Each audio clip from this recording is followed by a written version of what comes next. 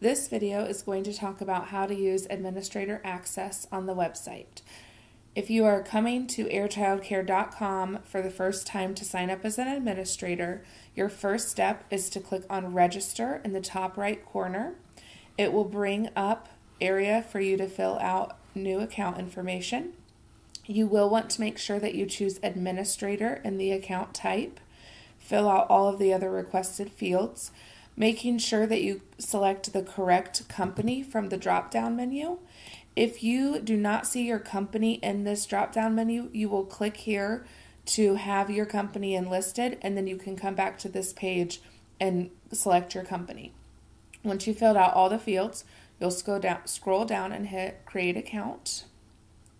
And once you've done that, you've now created your administrator account. If you go back to the home page,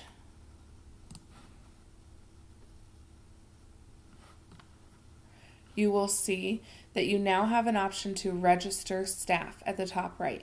This is where you will go to add any staff that you need to add in. So if you're going to be purchasing for staff and they do not have current air accounts, you will want to add them here.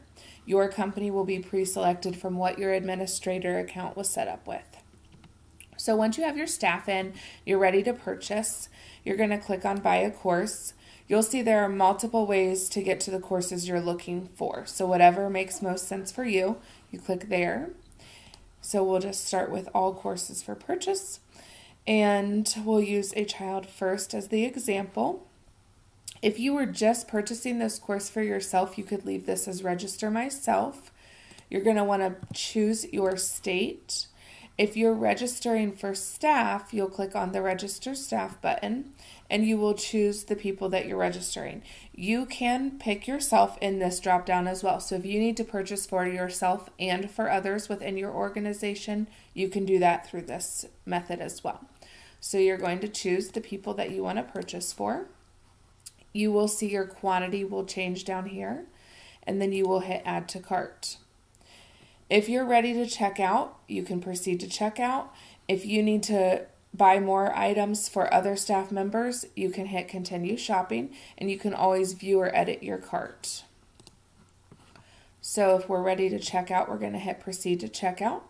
You are already logged in, so your first field, you do not have to sign back in. Over on the right, you will see the staff that you have marked as purchasing for. If anything's wrong with that, you can go to Edit Your Cart. If that all looks right, then you will go down to the billing. In billing, you will have your saved address right here so that you can make that step process through more quickly by just picking your currently saved billing information.